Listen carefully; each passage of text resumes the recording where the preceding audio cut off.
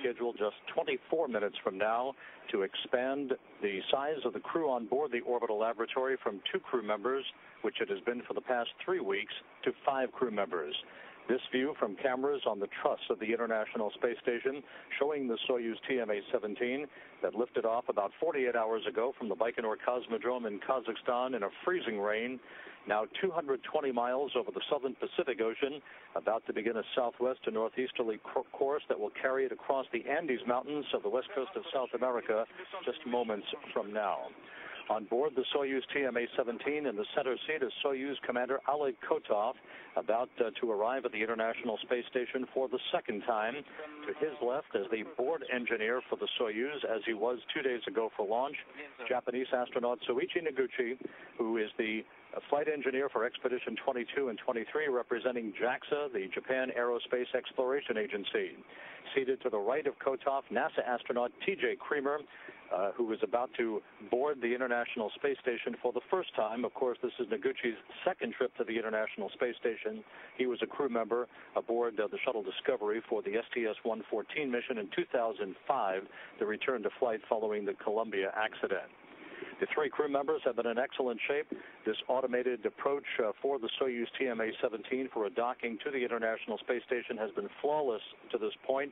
The Soyuz currently in a fly-around to precisely position the Soyuz about 150 meters away from its port of call. That will be the Earth-facing port, the nadir port of the Zarya module of the International Space Station, which was the first element launched in the ISS assembly sequence back on November 20th, 1998 from Baikonur atop a Proton rocket. Also at the International Space Station, docked to the aft port of the Zvezda service module, is the Soyuz TMA-16 that was launched on September 30th, just about 3 months ago, carrying Jeff Williams and Max Sarayev to the complex.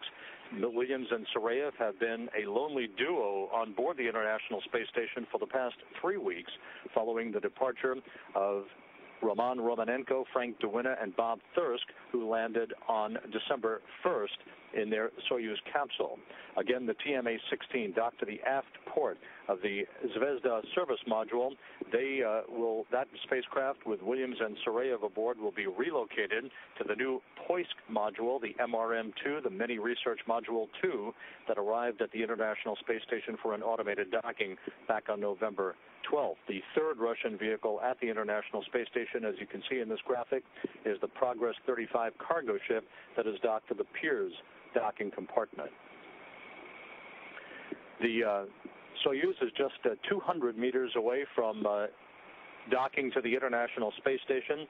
The fly-around will be completed just about a minute from now, at which point about 10 minutes of station keeping will be initiated by the onboard computers of the Soyuz. You can see from this view from the Soyuz cameras the International Space Station. The Soyuz now beginning a roll program to precisely align its forward docking probe to the docking port on the Earth-facing side of the Zarya module. You can see in the upper right-hand corner that flashing strobe-like effect. That is the Core's automated antenna that is sending out navigation signals through a radio beacon system to a comparable system on the Russian segment of the International Space Station to provide range rate and rate of closure, which at this point is about a half a meter per second. That will slow to a rate of about 1/10 of a meter per second for contact and capture at the time of docking. Once the International Space Station is up to a 5-man crew, just moments from now with the docking and the subsequent hatch opening an hour and a half later, the 2 crews will have an opportunity to greet one another as they move into the holiday season 220 miles above the Earth. That will only kick off a busy evening for the 2 crews joined together as one as the Exp.22 crew on board the complex as they begin to dry out their launch and entry suits. That would be Kotov, Creamer, and Noguchi. They will deactivate the Soyuz systems, begin to transfer a small amount of cargo that was carried up on the Soyuz, and familiarize themselves with station systems. Again, Kotov and Noguchi will be entering the International Space Station for the second time. This is new turf for T.J. Creamer, who, along with Kotov and Noguchi, will be on board the International Outpost until the end of May. An excellent view of the Soyuz TMA-17 as it approaches the west coast of South America at an altitude of 220 statute miles. Again, the Soyuz system's functioning in excellent shape as it completes its fly-around and begins a period of station keeping.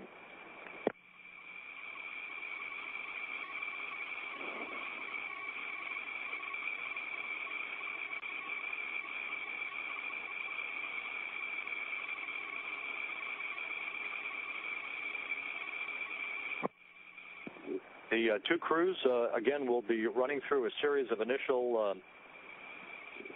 procedures. Once the hatches are open, a safety briefing will be initiated by Station Commander Jeff Williams for the newly arrived trio on board the complex as he and Max Sarayev familiarize Kotov, Creamer, and Noguchi with the location for all of the stowage activities, as well as where the escape routes are for their respective Soyuz vehicles. That is a commonplace activity following a Soyuz arrival at the International Space Station, as well as a shuttle arrival for that matter. The two crews will continue to work until about 2 a.m. Central Time on Wednesday morning. They'll begin an extended sleep period. The day Wednesday will be strictly an off-duty day for the two crews. They'll press back into a normal complement of activities on Christmas Eve on Thursday. Курс ФГБ. Да, подтверждаю, прошел переключение. Сейчас формат закон в причале. Once again, we are in a period of station keeping. We should resume the automated approach upon command from the Russian Flight Control Team here at the Russian Mission Control Center outside Moscow about 8 minutes from now, as Oleg Kotov in the center seat. The call sign for the Soyuz is Pulsar, the same call sign that was used when he was launched back on the previous expedition mission, along with Fyodor Yurchikhin. And the approach will again continue as the Soyuz closes ever so slowly for a link-up to the nadir port of the Zarya module of the International Space Station. A short time after that, the forward docking probe will be retracted, and the hooks and latches will be closed to form a hard mate between the two vehicles, after which a period of leak checks will be conducted over the course of one orbit of the Earth. The hatch opening is actually scheduled for 6:35 p.m. Central Time this evening. Press in a night pass, so turn on the searchlight, activating, and you can activate filters based on whatever is convenient. Okay, the searchlight is on. Copy. We can see the picture.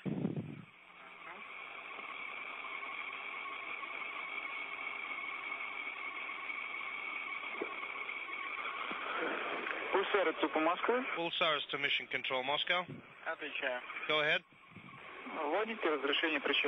Your go-to press to final approach.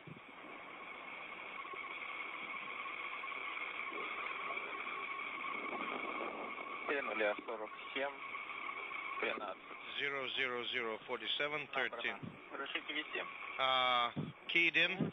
Can we press execute? Execute. Исполнение. Наберите. Executing. Наберите зависание. And key station keeping in just in case. Will do. And as you heard, Russian flight controllers offering Soyuz Commander Oleg Kotov the green light to press ahead for final approach that will be initiated just a few moments from now.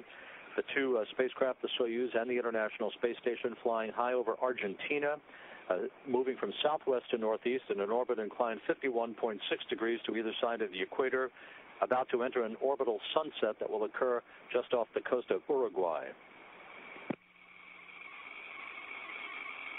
Движение устойчивое. Approach is stable. Спасибо, принято. Copy. Thank you.